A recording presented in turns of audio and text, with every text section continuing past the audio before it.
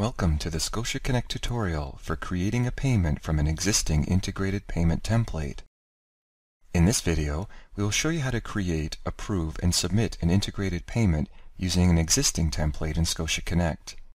Please note that only users with access to the integrated payment service can perform these functions.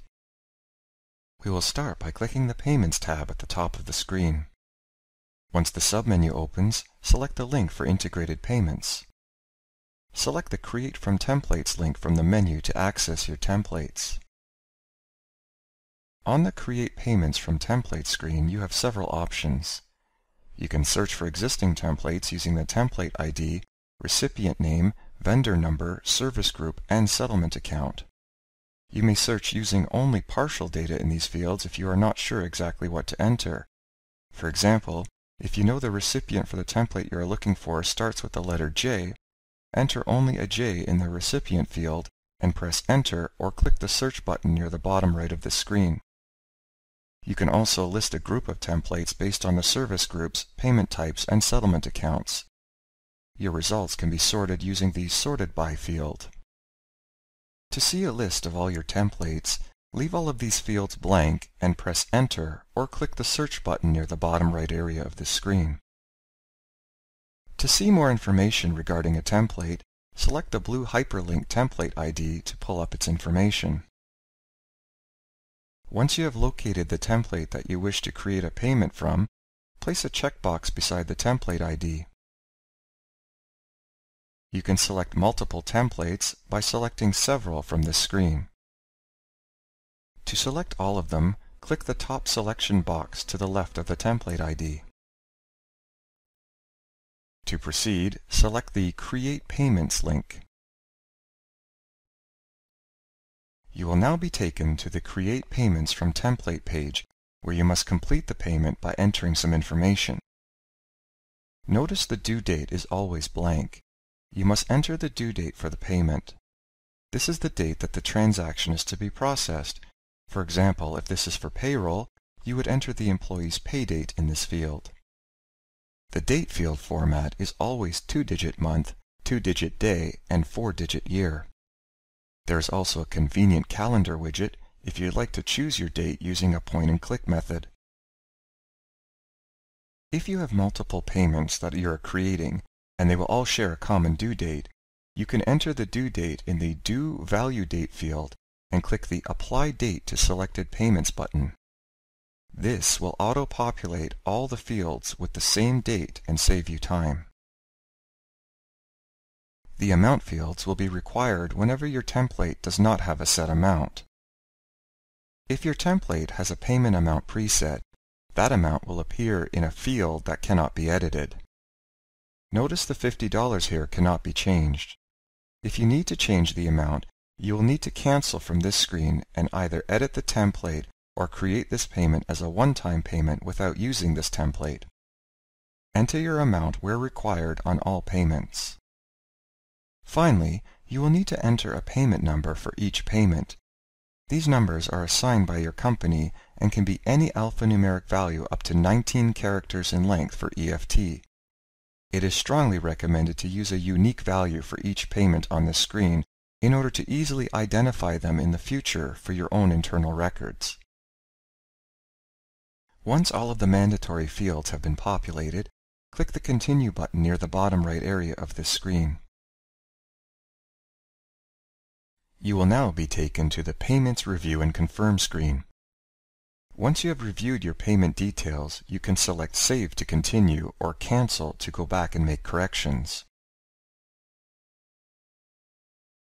If there are no errors, you will receive the confirmation that the creation of the payments was successful. If there are any errors, select the payment to see the error messages on this screen. Now that we have successfully created payments, we can either create more payments or select Done.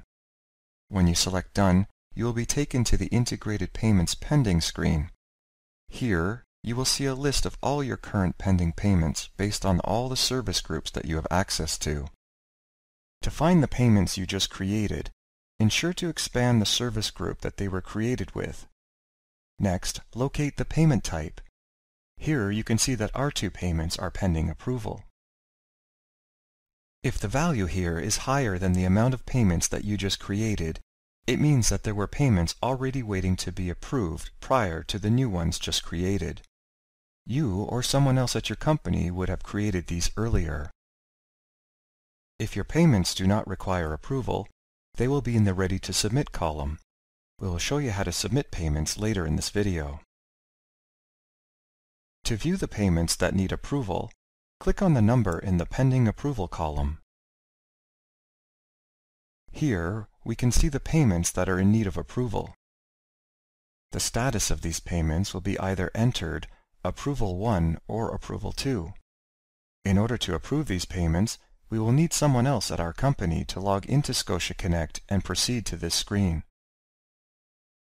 Now, we are logged in as the user that will be approving the payments. To approve them, proceed to the Payments menu at the top of the screen and select the Integrated Payments submenu. To continue, select the Pending menu. Now locate the payments that need approval and select them to see the details. To approve the payments, enter a checkbox and select Approve near the bottom right area of this screen.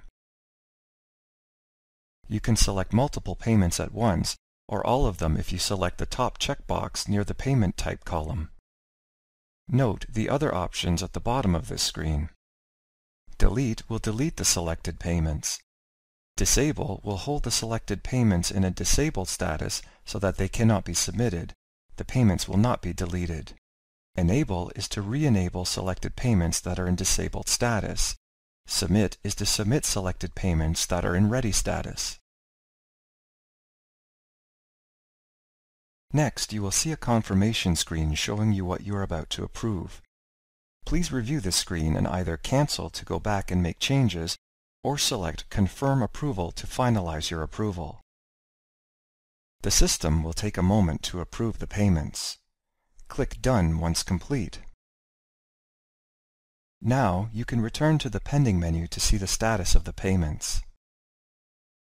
If the payments are now shown in the Ready to Submit column, then any user with Submit Payment privileges can proceed to submit the payments. However, if multiple approvals are required, the next approver will need to log in and repeat the same steps until the payments are ready to submit. Note that you can always handle the payments on this screen at a batch level by placing a checkbox on this screen and then selecting either Approve, Delete, Disable, Enable, or Submit. It is important to always verify the details of the payment before doing this, as this method does not display any details about your payments other than total dollar value. Now that the payments are ready to submit, we can click on the value under the Ready to Submit column to see the details of those payments. Once we are ready to submit the payments, place a checkbox beside the payments and select the Submit button near the bottom right of the screen. ScotiaConnect will now display the payment summary screen. You will now be prompted to enter your ScotiaConnect password as a last authentication. When you are satisfied with the payment information, click the Confirm Submit button to proceed. After the payments have been submitted, you can view the payment submitted summary report from the Message Center on the home screen of ScotiaConnect. This report will be available a few minutes after the payments were submitted. This will provide you with a high-level overview of your submitted payments. Note that you will also receive a summary report for payments that you have deleted, approved, disabled, and enabled. You can also view the status of your payments by performing a search from the Integrated Payments menu. Please see the separate tutorial video entitled Integrated Payments Reconciliation for more information. This concludes the video for creating a one-time integrated payment in ScotiaConnect.